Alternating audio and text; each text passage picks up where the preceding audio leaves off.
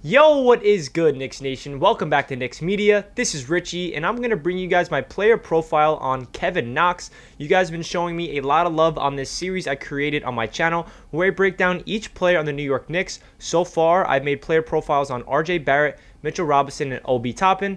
Kevin Knox is up next. You guys have been loving this series, hitting that like button, and I appreciate every single one of you guys. So if you enjoyed this video, make sure you do so and hit that like button and subscribe for more Knicks content. Before I hop into the video, I just want to mention you guys can use my code RichieNY for 20% off on manscaped.com. Make sure you go check it out because they have excellent products out there, and it's perfect timing for holidays if you want to get yourself a present, your father a present, your brother. Anybody that wants to go on there, use my code RichieNY for 20% off on manscaped.com. With that being said, let's jump right into my player profile on Kevin Knox. So Kevin Knox is going into his third season, and I am personally on the side of Knicks fans that do not think he's a bust. I know Knicks fans are divided. Some people look at Knox as, okay, get him off the team, he's trade bait, trade him away, he's washed, he's a bust, get him off. I kind of look at Kevin Knox as he does have some potential to get back to where he was his rookie season. If you look at his numbers, it's pretty insane. I'm going to break down everything that I saw from Kevin Knox. His rookie season, he showed a lot of potential. He won Player of the Month. He had like a 30-point game. And then his second season, he fell off. He regressed. And that's why a lot of Knicks fans are hopping off the Knox train, which is rightfully so. You have every single right to think that if you do so. So let's get into his stats right away. I'm going to bring you guys his 2018 and 2019 stats because it's really crazy how different they are. His rookie season in 2018, here are Kevin Knox's numbers as a 19-year-old coming out of Kentucky.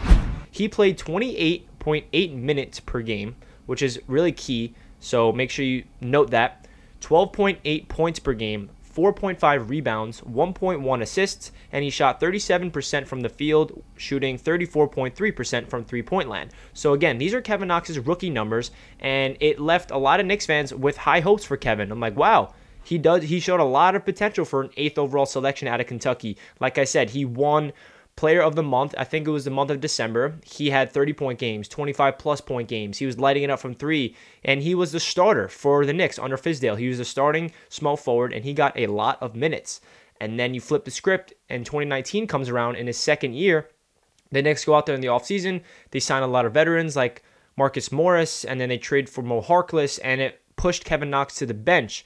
And now here are his 2019 stats, which was last year, obviously.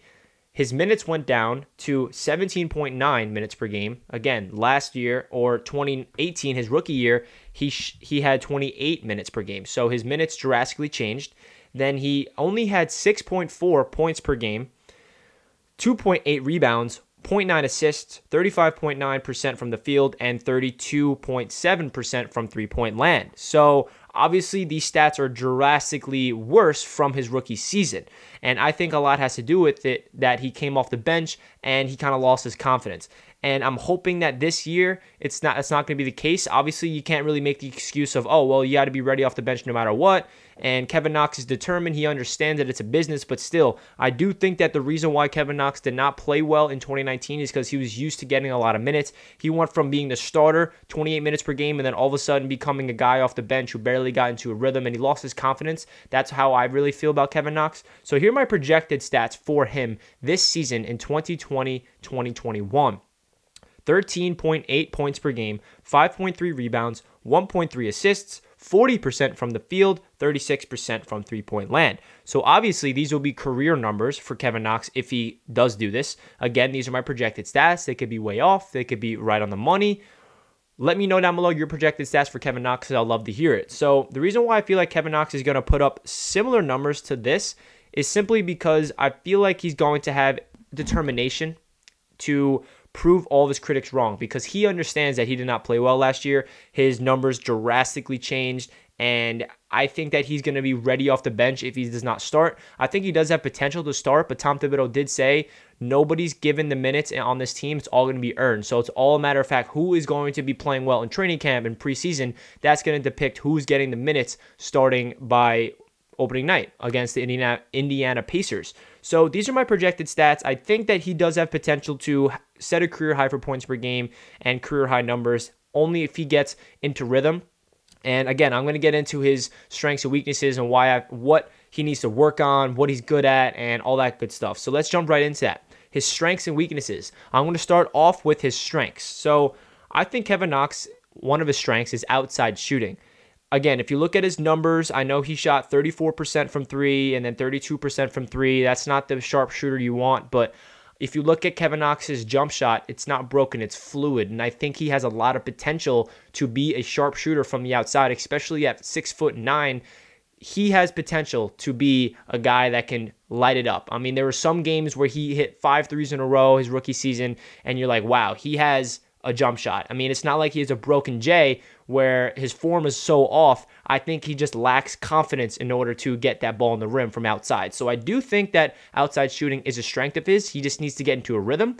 He needs to get confidence in himself. Another strength I have is his size. I feel like at his position, he's a mismatch.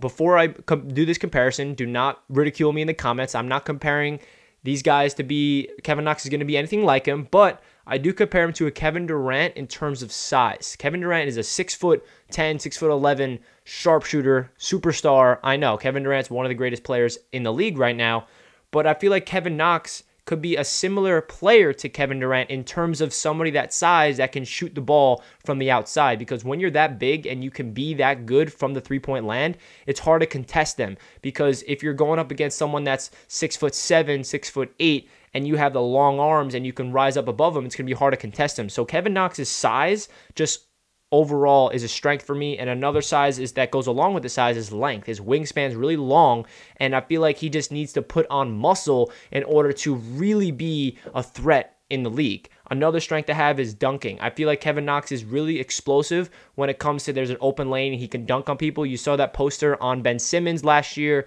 You saw some alley-oops. He just loves dunking the ball. I noticed it's always with 2 hands, and he's a high flyer. You can throw up the lobs to him if he's ready for it, and he's just athletic. Kevin Knox is an athletic guy, and obviously there's a lot more weaknesses to him that I will get into, don't worry. But yeah, these are my strengths that I came up for Kevin Knox. So let's get into his weaknesses. The biggest weakness I have for Kevin Knox that I think that is going to depict if he's going to be good in the NBA is his confidence.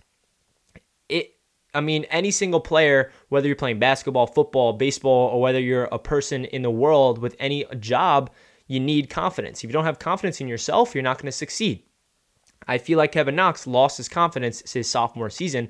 And like I mentioned that earlier in the video, he did not perform well last year. And I do think that's because, the coaches don't like me anymore, or they don't believe in me, and I feel like they don't trust in me. So I lose confidence in myself. And he's 20 years old last year. Now he's 21. So you got to factor all those in because he just lost confidence in himself, and I feel like that's why. Now that they have a guy like Kenny Payne who's familiar with Kevin Knox, and Kenny Payne is known to instill confidence in players, instill confidence in them on the court, off the court. I feel like Kenny Payne is going to be a big reason why Kevin Knox breaks out this year.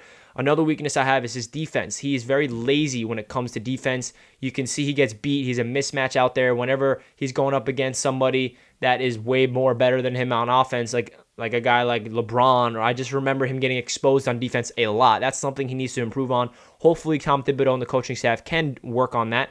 Another weakness I have is finishing at the rim. I did notice that whenever he drives, he kind of looks very lazy, and he loses the ball. He turns the ball over. He doesn't look like he's trying. Sometimes he looks like there's a lack of effort with Kevin Knox, and he kind of has soft energy to me. Whenever he drives, he doesn't look like he's fierce, and he has that mentality like RJ Barrett has driving to the rim. He lacks that type of mentality, which I have as another weakness. I feel like Kevin Knox's mentality, goes along with the confidence. Again, if you guys watched my video on RJ Barrett, you know that I said that RJ Barrett, one of his strengths is his mentality, and that's going to take him really far in the NBA. Kevin Knox's weakness is his mentality, and I feel like if he gets that mentality to drive, that work ethic, I feel like he doesn't lack work ethic, but when it comes to being on the court, he needs to be confident in himself in order to succeed in the league. Another weakness I have is inconsistency. His rookie season, some days he would have 30 points, another day he would have 2 points. Another day he would have 15, and he was very inconsistent. If he can start being more efficient from the field and get more consistent out there, I think that Kevin Knox does have a future on this New York Knicks team. So that is really my strengths and weaknesses for Kevin Knox. Before I end the video, I'm just going to bring you guys my overall evaluation of him and what I expect from him in his 3rd season in the NBA. I feel like this is a year where he needs to prove himself. When we drafted him, he's a 19-year-old kid coming out of Kentucky, and I said, okay, Kevin Knox is going to be a project. He's not going to be lighting at the league right away. We're going to have to groom him properly.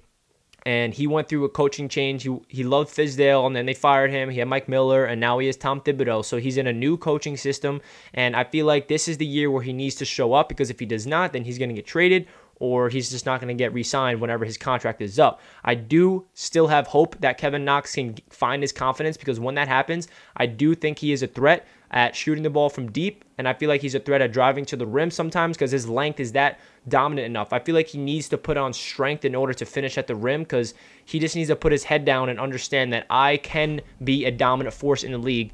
And I mean, I sound like a broken record. I keep saying it, but that's Kevin Knox's biggest problem, is his confidence in himself. If he gets that, I'm telling you, Kevin Knox is going to be a really good role player on the Knicks. I don't think that his ceiling is a star. I don't think he could be an all-star in this league. I think he could be a solid role player for the New York Knicks, whether he's starting or coming off the bench. I do think he has a bright future on this team. That does it for my player profile of Kevin Knox. Please let me know down below in the comment section what you think of Kevin Knox. Do you think he's a bust? Should we trade him right now? Do you have hope in him? Can he find that rookie season again, or is he going to be a bust all over again, averaging 6 points per game? I think they need to give him the minutes, but at the same time, he needs to earn the minutes in training camp. So that does it for this video. Again, please let me know down in the comments what you guys thought. Smash that like button if you enjoyed, and make sure you subscribe to the channel for more Knicks media content. I hope you guys have a fantastic day. Let's go Knicks. I'll catch you guys in my next video. Peace.